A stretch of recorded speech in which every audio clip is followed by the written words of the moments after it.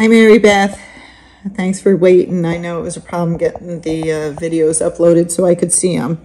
So I like to see them loose so I can see what they naturally do and how they move. And I'm glad you sent me different clips. So here he's just pacing and he's got a lot of tension in his neck and his back. That's how he's going towards that pace.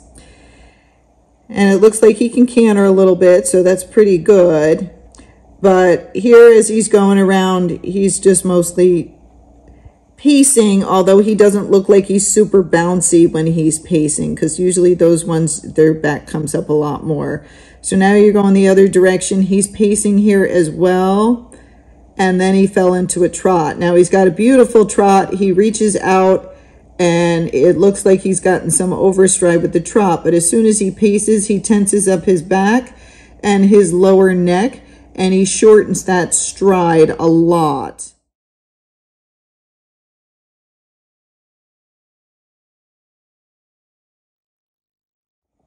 Now he does seem pretty hilarious that he came down here and went over the jump. And he's a cute jumper, like what a cute jumper, tucked his knees and everything. So he looks like he's got talent. He can use his body pretty well, but when he's loose in the round pen, he's shortening that stride way too much. This was the short arena video. So I think this was from a different date. So here he's mostly step pacing. You might think it's a running walk, but it's not horrible, but it's not the best he can do. And I know he can do better because of what I saw him do loose. So here he looks like he has too much tension in his neck and his back to me. So he's got to relax his neck and his back, and we got to get him to bring his head lower so we can lengthen that stride a lot more. And then you'll get a more beautiful head shake and you'll start getting some overreach and he'll start gliding a lot more.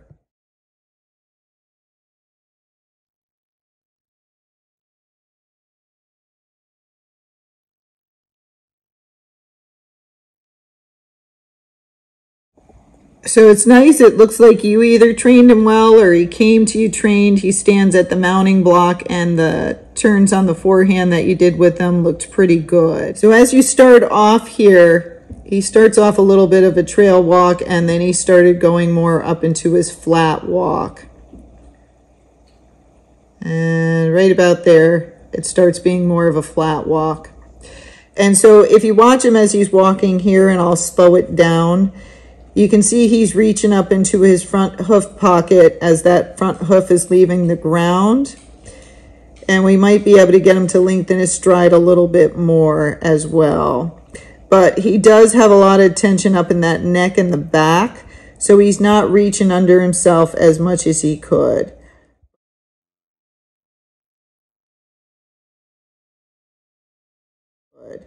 But it's not bad, okay? And your speed is pretty good. He's got pretty good separation of his legs when you're doing this flat walk, and he's keeping the same speed and rhythm there. I think this is where you did your turn on the forehand. Yeah. So the only thing when you do your turns, because I'm just not sure if you're doing a turn on the forehand or you're just turning around. If you're just turning around, that's perfectly fine. If you want to do the turn on the forehand, I would hold him more so he pivots on his front end. So he does have a nice head shake, but again, I can tell he'd have a better head shake if we got his back and his neck to relax more. But he still has pretty good separation of his legs. So here you're at a standstill. There's your turn on the forehand. And I would just, you might be moving because of the camera, but otherwise I would keep him still, finish the turn, and then you could start moving forward again. So again, he's got good separation of the legs here. He's got a good footfall, but I would like to get him more relaxed. And we'll go back into it after I see everything that you're going to do here. So this time when you stopped, I wasn't sure if you were doing the turn on the forehand or the haunches, because to me it looked like you were pushing him over with your left leg and you were pushing towards his shoulders. But you'll see he kind of backs up. His shoulders move, then he moves his hindquarter. So he did kind of half a turn on the haunches and half a turn on the forehand.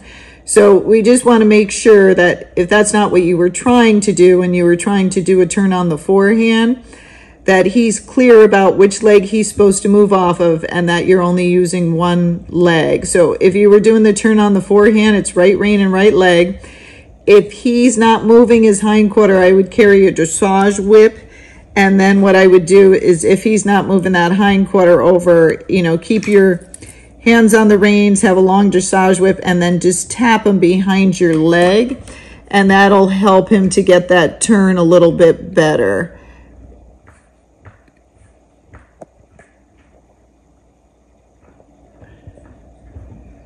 So here it looked a little bit to me like you were using your left leg, and then I saw you go to your right leg and rein. But he's a little bit confused on what he's supposed to be doing, so we want to just be a little bit clear to him. So here as you start going faster,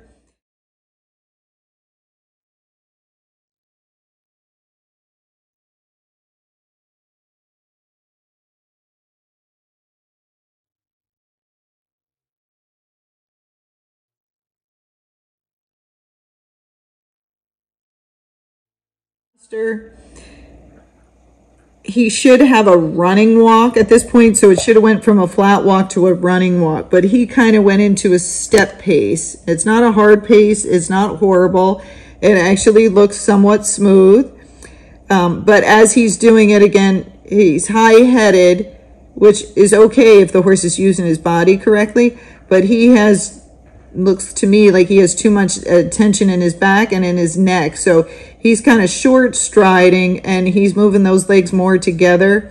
And even though the back one is landing before the front one most of the time, he is doing more of a step pace. Okay. So I think he would have a beautiful running walk, but we got to get his flat walk better, get him to relax, keep those legs separated. And then your running walk should feel just like your flat walk, except it's going to be faster. And then once we get those done, then instead of having this step pace, we should have a saddle gait, or what you call a saddle rack or a slow rack. Okay. But here you can tell he's not doing it so well because the legs are moving too close together with each other. And again, when they do that saddle gait, you're going to see some bounce in their tail because he's going to get a little bit more hawk action and the croup's going to kind of go up and down, and then the tail will go up and down. Now, as you go back and forth, it does get a little bit better. He does get more separation of the legs, and then he goes more towards a running walk. And you'll see he starts shaking his head more. So he has a little shake in his head right there, but his legs are moving too much together most of the part. And so we got to get him to relax his neck and his back, separate those legs, and then your gaits are going to be so much better. You are a very good rider. It looks like you've taken lessons. You got your shoulders over your hip, your heel underneath your hip, your reins are short enough, your eyes are up. I mean, it's a beautiful picture. And again, it's a beautiful horse, but I think we can get him gaiting a lot better than what he's doing here. This was one little clip right here. That's where he was moving the best. So watch when his head goes down, how he reaches out more, and how his stride gets longer. That's what we're aiming for. And the hard part is, as he goes a little bit towards that step pace and a pace, he doesn't look to be a hard pacer, so it's not very jarring. Some people will like bounce up and down in the saddle, or they'll be bouncing sideways. He's not doing it that very much. And you are moving back and forth in the saddle. He does have some head shake, so it would trick people like, yeah, that's a running walk. But he should have some overreach with those back legs, and the stride should not be as short as it is. Again, the stride will be short when we do the saddle gait, but he's not really doing a true running walk or a saddle gait at this point in time. Now here as he's going around, I know he's looking at stuff, but he was getting a little bit more separation of his legs. He parks out well. Hopefully they showed you the cue for that, and he's not just doing it on his own. Otherwise, call up the seller and ask what the cue was for him to park out, because some people push on their withers or push on their neck for that cue, and it's helpful to know so you're not parking him out by accident. Here again, he's just kind of short striding as he's going around. I can't tell if your arena is slanted at all, so let me know that, because anywhere it goes downhill, that'll make them a little bit more pacey, and then we'll have to keep them slower. Now you see he's got some head shake there, but it's not a true running walk. We still need more separation of those legs, although it is better than it was before, because he was more step pacey before. Okay. So what I would start to is bringing him back a little bit to the fundamentals so he understands exactly what we want him to do. So if he doesn't know it already, I would teach him lateral flexion and vertical flexion. And I would do that at a standstill, because first we got to start with his neck and his back. And so I would teach that at a standstill. Once he can do that lateral flexion, you do the vertical flexion. And I want you to give every time you get him to tuck his head in. And then as you're doing it, I want you to try to get his head lower and lower. So even though walking horses can gait with their heads up this high just fine, we need, for at least this point in time, to get his head a lot lower so we can get his neck and his back to relax. Once we get that consistent and we get his gaits, once we get him to lower his head consistently and get his gaits better, then we can always raise his head back up. But right now we need to lower his head to get his spine to relax so we can get his gait better. So you're going to do vertical flexion, and what I want you to try to do is get the top of his head way down. So you'll see now it's located up at your chest. Here's the top of your saddle about here. I want you to get the top of his head down here. So that's a lot lower. So the best thing to do is to do it at a standstill first, get him to understand vertical flexion, and then as you're doing it with him, try to get it lower and lower until you can see kind of over the top of his head, and you make sure it's kind of level with that saddle, okay? After you do that, I'd like you to just walk around a plain walk and then stop, get his head down, and make sure he gives to that bit, and he does vertical flexion each time, and he gets that head low. Once you can do that, where you can walk around and every time you stop, he stops and puts his head down, then I want you to try to keep his head down at just a regular walk. So again, I want you to keep the top of his head kind of level with your saddle or a little bit lower. Okay. Every time he drops his head, release a little bit. If he keeps popping it way back up, you're going to have to hold more pressure and only release a couple of millimeters with your fingers, not very much. And then once he figures it out, you'll be able to release more. But some of the horses that have been ridden with their heads high, you have to hold a lot of pressure to get them to bring that head down and to keep it down. Then what I want you to do is an arena routine, which I'll send you if you didn't see it on my website. And I want you to walk and do lots of circles, and I want you to do leg yielding and the serpentine and all those exercises to get him to relax his top line more and to get him to reach underneath himself. So the lateral movements like the circle, the leg yield, the serpentine, all those things are going to help to get him to relax. But I want you to do that at the walk. I don't want you to do that at the flat walk, okay? So as slow as he can go. So you're going to do those exercises in both directions. Once you've done that, you can stop and give him a break. And then what I want you to do is we're going to go to his flat walk, and we're going to do that for about 5 minutes in each direction. What I would do with him, though, is set up the poles, and I'll send you videos on this, but I would just set up four poles for now. And you're going to set it up like a clock. So put it in a big circle, like maybe a 15-meter circle. And you're going to put a pole at 12, 3, 6, and 9. And what I want you to do is walk that horse over that circle for 5 minutes, okay? The poles are going to help to separate his legs. He'll have to look down for the pole, so it might help him to get his head lower. And it's going to increase his strength, and it will get him to reach more. If, as you're doing those poles, and you can send me an updated video, if you don't think anything's changing, or he's still shortening that stride, then we might add some more poles and put poles instead of just at 12, 3, 6, and 9, add poles in between all of those, because that will help him to separate his legs. And we're not going to do that forever. It's just to get his footfall and get him using the correct muscles, okay? Just 5 minutes each direction. And I want you to do that for the next 2 to 3 weeks. Don't worry about his running walk yet, because first we got to get him to doing this correctly. Now you can also do it without you riding him. We can lunge him over poles, and I'll send you videos of that. And if you do it with him, if he doesn't naturally put that head down, or he keeps doing that step pace and pacing, I would put him in a surcingle with side reins, because we want it to help him to learn to get that head down and to relax his neck and his back to help us to get his gait better. Okay, so if you do it on the lunge line, same thing, 5 minutes each direction. Once he gets good at it, then we're going to ask him to speed up and do his running walk, and just do it in the beginning, 3 minutes each direction, after you've done the flat walk first for 5 minutes each direction. Okay, so you can alternate that with riding too, especially if you don't have a lot of time.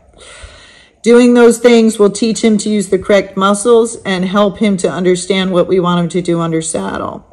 Once we have him flat walking well and he's reaching up a little bit more and we have that head much lower, then we can start to add in his running walk. So I would expect with him, it would take probably 2 or 3 weeks before we should try that. And again, you can send an updated video and I'll say, yes, now you're ready, or no, we're not even close. We got to get him to relax more. But once we have it good, then you're going to do that whole arena routine. And then when you're riding over the poles, flat walk each direction 5 minutes, give him a break. And then you're going to go back to your flat walk for once around. And then we're going to try to add more speed and take him up to his running walk. And it's just going to be a little bit faster than you were going when I saw you doing your flat walk here, okay? So just a couple miles per hour more. Again, if he starts shortening his stride or step pacing more, and say you only had the 4 poles, then we will add more poles in to help him to separate his legs. Keeping him bent around the circle, so using that inside rein and leg, will also help him. Anytime he tries to lower his head, release, tell him he's a good boy, give him a rub on his neck, but keep him walking over those poles. And then I want you to do that for several weeks at least, and then show me what you have. Once we can get him doing that well over the poles, and he can do both the flat walk and the running walk, then we can start to pull some poles out. And as long as he's continuing to hold his gait and keeping the same speed, then over time we will slowly pull more and more of the poles out. Okay, so we're not using the poles forever. It's just kind of like an exercise we're using to get him stronger and getting him to understand what we want him to do. Once we can get your flat walk and your running walk without the poles, then we can start adding in his next speed, which will be a saddle gait. And that will be more similar to what you're doing here, where his stride is shorter and he will be more in this frame, but we need to get more separation of those legs for it to be a correct saddle gait or a smoother saddle gait. And that's when we'll see more bouncing in his tail. His head won't shake when we do the saddle gait, and we'll kind of see more flexion in his hocks here, and we'll see some higher elevation in his knees when he's doing it correctly.